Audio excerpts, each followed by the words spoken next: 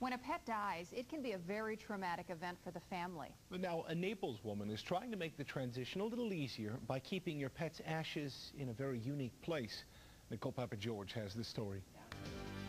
Papageorge in Collier County, one local woman has a unique way of remembering your pets that have passed. Take one look around Patricia Moore's home and it's easy to see she is a pet lover. So she was devastated when her constant companion Samantha passed away. She had always slept with me. She had always been right here while I was watching TV. Patricia decided to have Samantha cremated. I went back after like 2 weeks to pick up her ashes. I finally was able to pick them up. And this is what I received. I received this box with this tin. Inside was poor little Samantha. Patricia was mortified.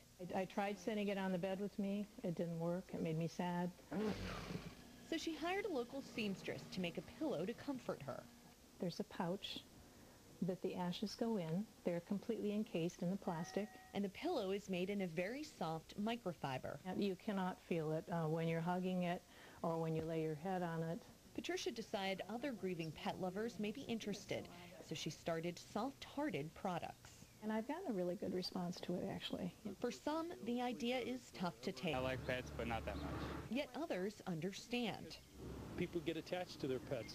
Some of them have them bronzed. You know, they do all kinds of crazy little things. If that's bizarre for you, that's okay. You know, I just wanted another option for people. Because Patricia needed another option herself.